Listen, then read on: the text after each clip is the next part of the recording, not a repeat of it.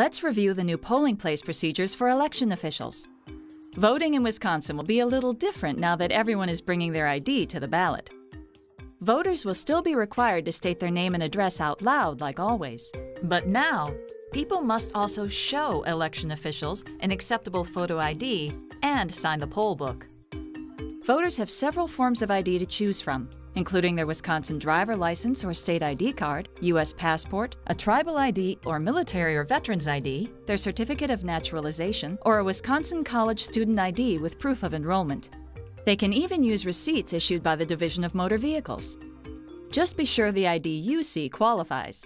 It doesn't have to show the person's current address. Some IDs can even be expired, within limits. Check the expiration date on every ID to make sure it meets the requirements outlined in the Election Day Manual. Next, compare the name on the ID to the one in the poll book. They don't have to be exactly the same, but they should be close or conform, like Bob and Robert or Sue instead of Susan. Then, take a look at the voter. Do they reasonably resemble their picture? Remember, things like hair color and weight can change, and beards and mustaches come and go. If a voter doesn't have an acceptable photo ID, give them a provisional ballot. For their vote to be counted, they'll have to come back with the right ID by 8 p.m. on Election Day, or provide the missing information to their municipal clerk's office by 4 p.m. on Friday after the election.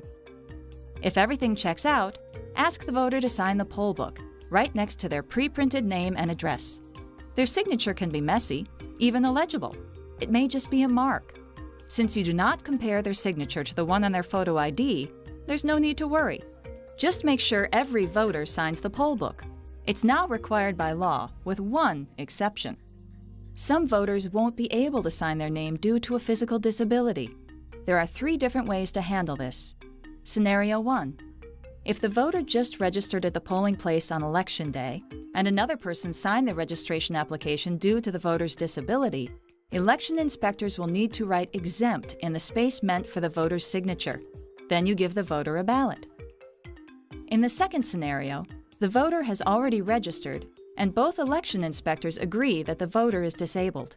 In this case, the election inspectors must write exempt by order of inspectors in the signature box before giving the voter a ballot.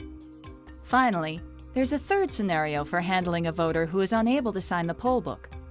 If the election inspectors disagree on the voter's ability to sign, or both refuse to waive the signature requirement, the space meant for the voter's signature is left blank, and the word challenge is entered into the notes section of the poll book, along with the reason for your challenge.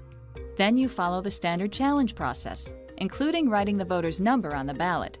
Of course, you still give the voter their ballot so they can vote. That's it. Thanks to you, this Wisconsinite is ready to vote.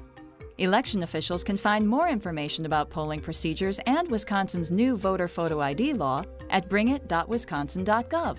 Sponsored by the Wisconsin Elections Commission. Also find us online at elections.wi.gov. Thank you.